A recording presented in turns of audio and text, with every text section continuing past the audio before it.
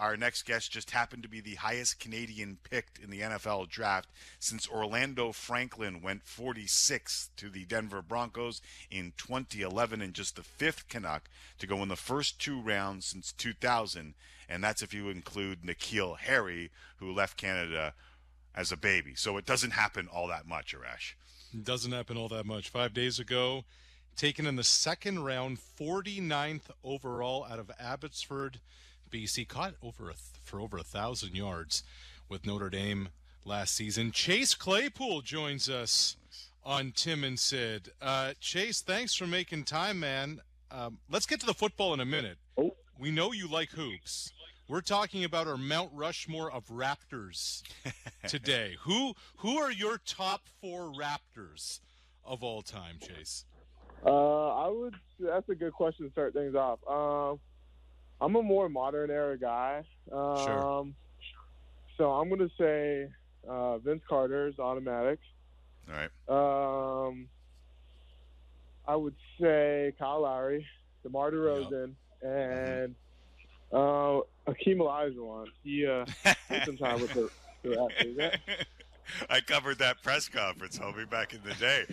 Yes, he did spend some time. That is a solid. So no Kawhi, Chase. A solid Hakeem pull. Okay, I would say, I don't know, just like being an actual Raptor. Kawhi did great things for the city. Ooh, I guess I'd have to sub out. Or Bosch. Kyle Lowry, then. Bosch. Ooh, oh, my okay. goodness, Chase. Lock in. It's a great conversation, isn't it? Oof. Yeah, no, I'll stick with that four, and then I'll just take the heat after. All right, listen, we know that you're just selected second round in the NFL draft, but I got to ask, as an Abbey Panther, what was the basketball game like? When I was in school, my basketball game was nice, but right now it is not too good. Right. I saw the Steelers post the call Mike Tomlin made to you, but I never got to see the other side of that call. What was it like to get a phone call from the head coach of the Pittsburgh Steelers, and what was your reaction to it? I mean, obviously it was pretty surreal, pretty insane. I couldn't get the smile off my face, you know. I kind of kept it a secret from the rest of my family, like when I was on the call, who was calling, because we were a little delayed. Right. So, no, it was super cool. I remember talking to him at the Senior Bowl there, and that was cool in itself. It was an explosion in the house. What was that moment like, man? Yeah, no, like when I said the Steelers, the whole family just erupted, and obviously everyone was super happy for me and happy that I landed on such a great team.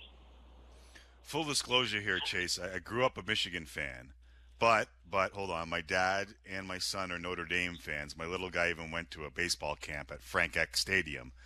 So I watched a lot of your games, and I was really impressed with your all-around game, blocking, specials, like not the diva receiver. Given the dudes that are appreciated in Steeltown, does it feel like a good fit that you're a Pittsburgh Steeler now? Oh, most definitely. That's why me and my family are so happy, because the situation was pretty ideal for us, and especially my play style, I think I kind of fit there perfectly. Right. So they've already come out, Chase. The offensive coordinator has said, look, we anticipate Claypool primarily playing wideout. You ran a 4.42 at the combine. You're a bigger guy. You're a physical guy. How, as a wide receiver, do you figure that your skill set can translate at the next level? Yeah, I think, it just talks about the versatility and the different things you can do on the field. And I think the more things you can do, the better for any organization. I think that's kind of part of the reason why the Steelers picked me up there.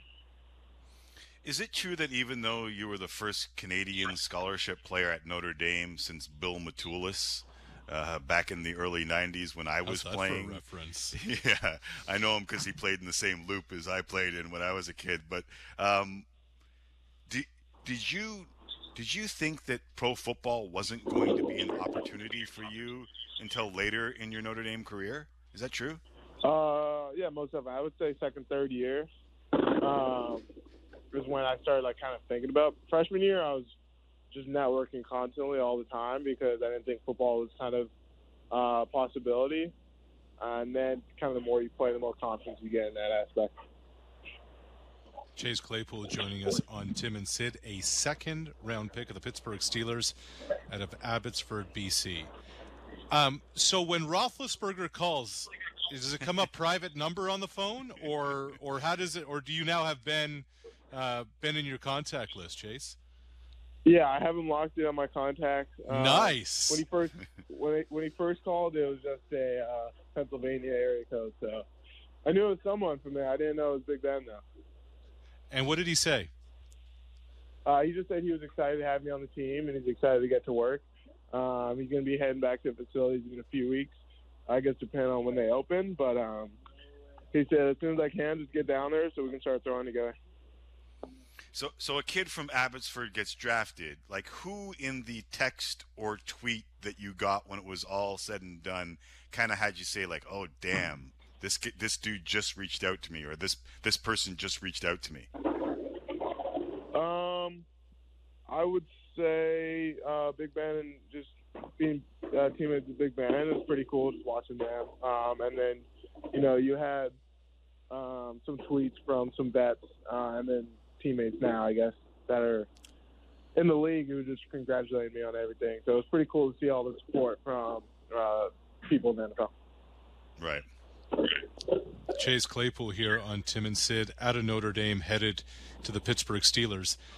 So it's virtual classrooms now with the pandemic and the facilities closed. What are you learning in the classroom work as you get the first little taste of the NFL experience, man? Yeah, so we're planning on just doing meetings with the coaches for installations. We have a website to do that where it shows up like the play or whatever, and he can talk you through it. So, honestly, it's not too bad. You put yourself in a pretty good setting, and then you just learn quickly that way, and then you have more time to get the playbook down before you actually have to start running around. Obviously, you're a physical specimen, and that's part of the reason why you went in the second round. How have you been able to kind of stay fit and stay in shape during isolation? Yeah, I've been working out with my trainer, who I trained with through high school, with Arash Academy. So he has a nice setup in his garage that we do, and then we go out on the field and do some field work. Nice. Chase, it's interesting, man, because more and more Canadians are going south of the border to play football. Just saw Neville Gallimore out of Ottawa. He went third round to the Dallas Cowboys from the University of Oklahoma. Chuba Hubbard, an Alberta kid. Doing damage at Oklahoma State. What are you making of you guys, your class, so many kids going down and playing at big-time schools, power conferences, and really making an impact? How this didn't happen a generation ago. It never happened prior to that.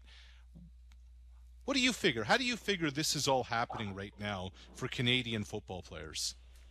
Yeah, I think there are more Canadians that do better. D1, it opens up some doors, and people start realizing there's a lot of ballers north of the border, and they just got to, continue to look and find them. But I think it's good. I think it's just getting started, and I knew all along that there was some really good players that should be in D1, but that just aren't because of exposure.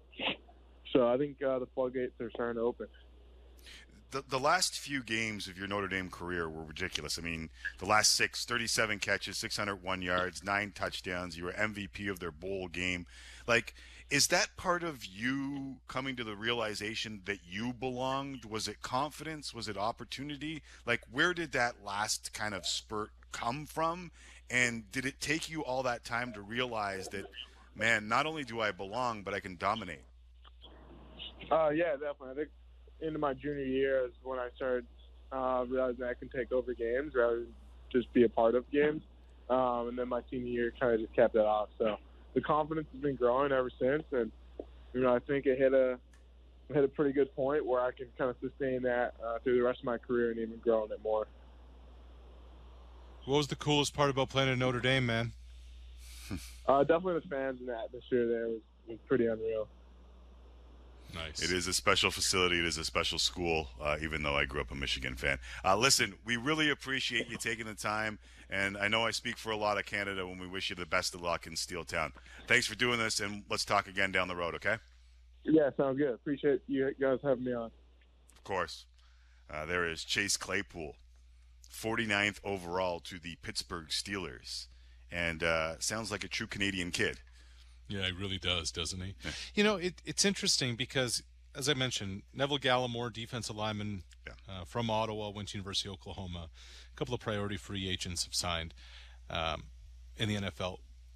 Remember last year, Timmy, around this time, after the NCAA tournament, all the talk about R.J. Barrett and all the talk about the Canadian basketball players going south of the border and all the noise about the hoops guys.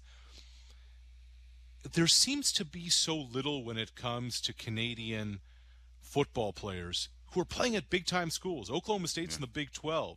Notre Dame is Notre Dame. Oklahoma is they were in the college football playoff among the top 4 programs in the country. And it just seems the football guys are off to the side until they end up in the NFL, and then we start talking about them. Yeah, no, without a doubt. I got a tweet. I was tweeting out about Gallimore and Claypool before the draft, and just kind of getting the names out there. I've always kind of considered myself as a dude that will tout people before others tout them.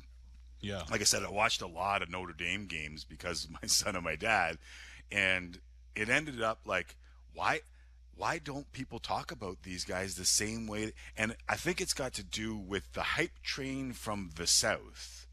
When they grab a hold of basketball guys, it's almost like the inferiority complex of Canadians needs the hype train down south to grab a hold of them to legitimize the hype.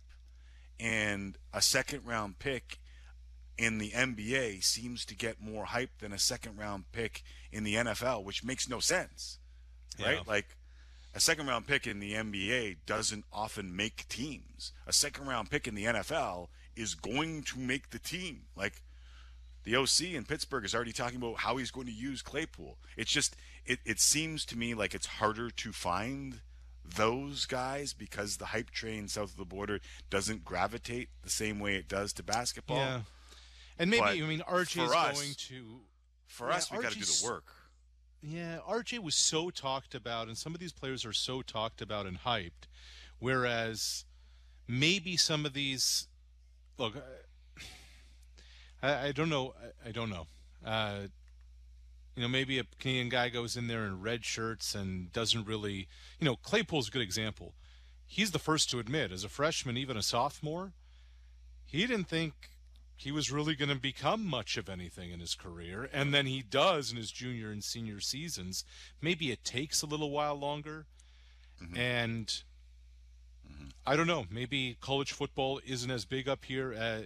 We don't fill out brackets for bowl seasons the way we do for March Madness. Maybe that has something to do with it. But I found that really fascinating the last few years. Yeah, it does have something to do with it. And I really, listen, if you watch Tim and Sid, you're covered.